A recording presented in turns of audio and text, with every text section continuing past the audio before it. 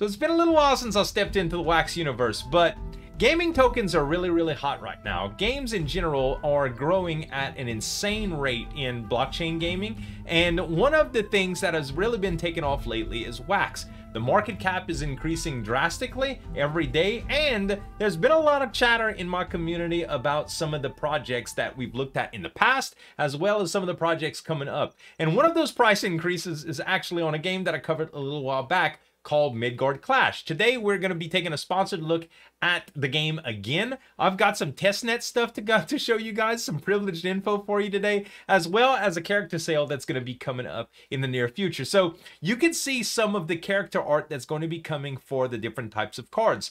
The rarity is generated the same way they were for the weapons. We have the bronze, the silver, the gold, the platinum, and the ownership cards, which if you've been keeping up with the project at all, you know that these ownership cards actually are going to give holders of them dungeons. Now, there's a bunch of different dungeons that you can get as well. If you haven't been lucky enough to get one of these cards, there are going to be some opportunities to be able to get the dungeons, but I'm getting ahead of myself here. Let's just dive right into the game. So this is a testnet account right now, which is not live because some of the cards naturally are not available. The live version is coming up very soon though. The character sale is actually on November 3rd, but the game launches on November 10th. So you're going to be able to get these cards, unpack them very shortly after, and be playing within a week and earn Yggdrasill tokens. So without further ado, let's take a look at the trailer that they have right now to get a little bit of hype going, then we'll dive into the game and I'll show you how the battles work.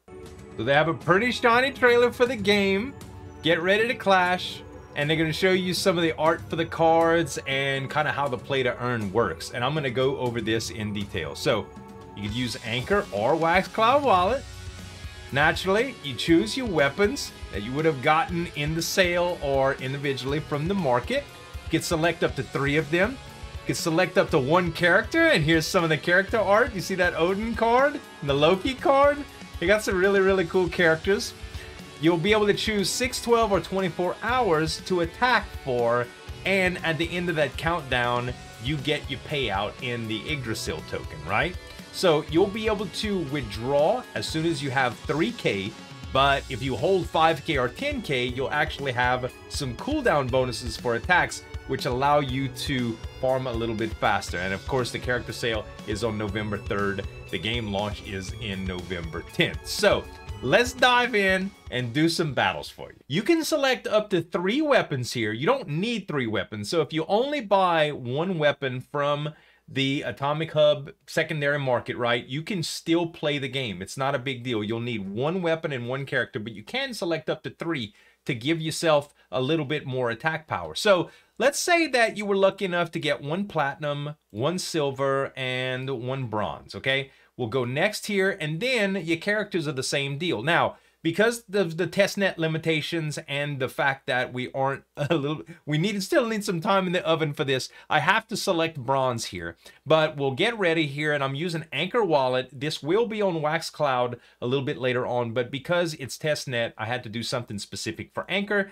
and the team was good enough to actually set me up with a wallet. So here we go. We got 6 hours, 12 hours, or 24 hours that we can actually set to attack. Now, this is going to be in real-time hours that you have to choose from. So when you select your attack, and let's say 6 hours, you'll go to attack. It's going to prompt you to sign the transaction. This is not taking gas fees, but you'll need to have a little bit of CPU staked, and then you'll get a countdown, okay? Now, this countdown for me is actually in minutes because it's testnet, so that we can test and go a little bit faster. We have it set down to minutes, but in the real version of the game, this will be hours. So after this countdown ends, we'll show you guys how the claiming works. After the countdown finishes up, it shows you the battle ended, the reward, and the Midgard Clash takes 20% commission for improving the game. Now, there's no need to do anything specifically. When you come back to the page later on, you don't need to be logged in the whole time. You could log out, log back in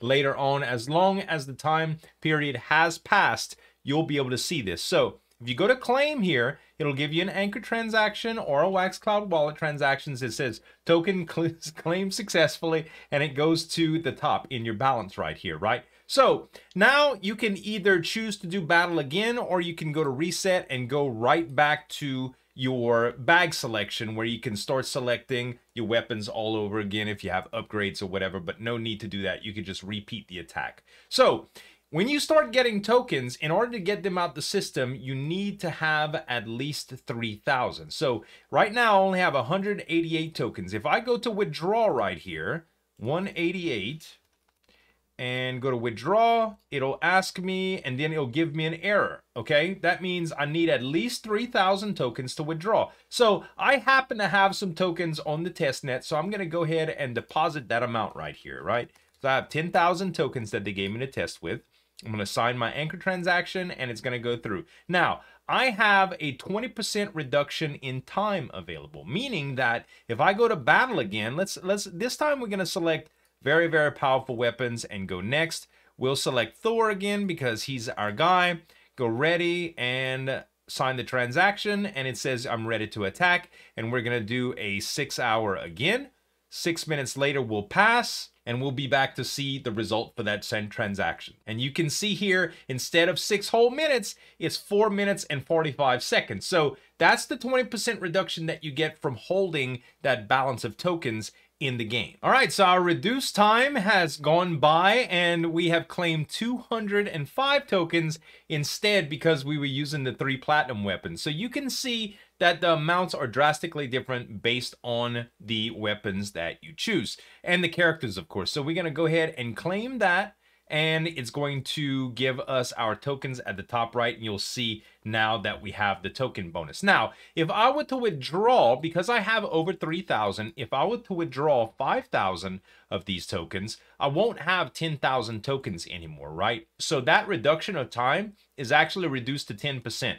But you don't need to have 10,000 to get some reduction. You can get 5,000 to have a partial reduction. That way you can still cash out and do things with your tokens on the market. But that's essentially how the game is played and how that goes. Now let's talk about upgrades. So you'll be able to upgrade weapons and characters. Combine 4 of the same rarity cards into an upgraded card of the same character or weapon, except for ownership. To get an ownership character, combine 3 platinum characters and 1 platinum weapon of the character. So if you were to say want to get all the way from common to the ownership card of each, you would need to combine 4 bronze to get silver, 4 silver to get gold, 4 gold to get platinum, and 3 platinum plus 1 weapon from the actual character. And if you take a look at the weapons, it shows you what characters belong to which weapons, or vice versa.